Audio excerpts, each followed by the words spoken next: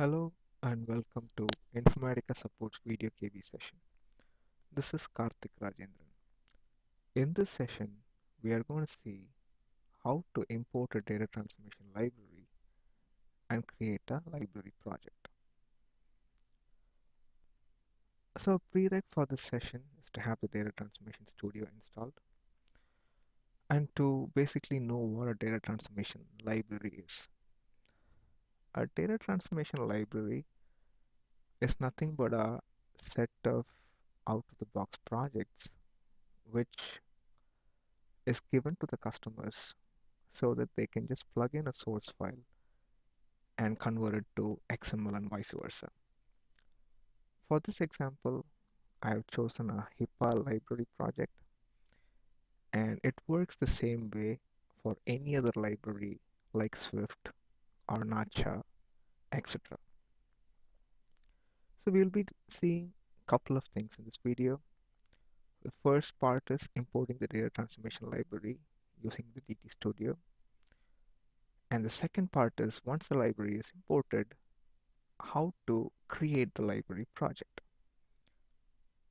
So let's go for the demo now. So I have my Data Transformation Studio open, and to import the library, what we have to do is go to Help and go to Data Transformation Libraries and click on Add Update. And usually when you request for a data transformation library, a zip file will be sent to you. So browse and go to where the zip file is.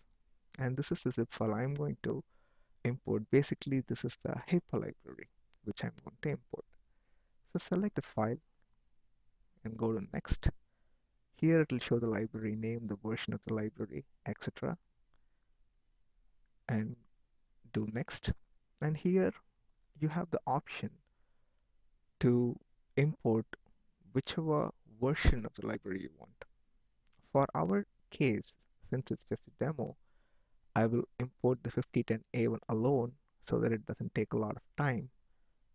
But it's up to you to import whichever messages for which you want the DT projects.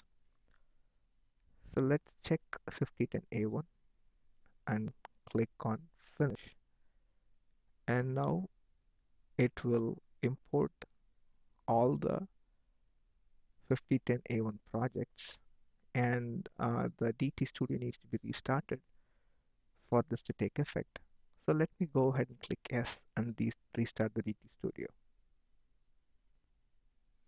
Now the studio is restarted, and if we go to help data transformation libraries, we can see it shows the imported library, its version, and the status as to whether the import was okay or not. So now we have imported the library. So once the library is imported, where exactly in the file system is it saved? So if you go to the data transformation installation directory, there will be a folder called library, which gets created as soon as the first library is imported. If you go into this folder, you can see this HIPAA folder, under which you see the 5010A1 folder, which we imported. And under this, we have all the messages for 5010A1. And under each of these messages, you can find the projects. So basically, like I told earlier, these are nothing but out-of-the-box projects which can be used. So basically, all you need to do is now create a library project and select the project for whichever message that you're going to use, and just plug in the source file to that particular project, and you will be able to convert the HIPAA format into XML. And if you use a serializer, you can do uh, vice versa. Basically, convert the XML file back to HIP. So now we have, since we have imported the project, the libraries, let's go and see how to create a library project. So all you have to do is go to File,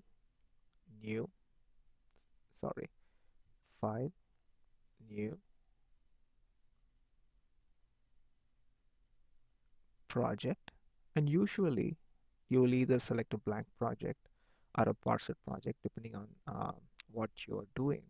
But this time, select the library project. So once you select the library project, we can give any name here. This is just the name of the project. Here, you can see the imported libraries. So expand on HIPAA 5010A1 and select any project that you want to create. So basically the 834 parser can take in the HIPAA 834 file and convert it to XML file. And let's click next and finish. So now the sample project that I created is available, and all I need to do here is open this and plug in an example source, and this project is good to go. So like I said, this is out of the box project where nothing needs to be done. You just plug in the source file and you're good to go. You'll be able to run the project and get the XML output. So that's it for the demo. So basically in this video, we saw how to import a data transformation library using Studio. And once the library is imported, we saw how to create a sample project. And for more references, you can refer to knowledge base article number 33257 to see how to import a data transformation library. Thanks for watching the video. We would love to hear back from you. You can give your feedbacks by emailing to supportvideos@informatica.com, or you can also get back to us on Twitter at twitter.com/infasupport. Thank you.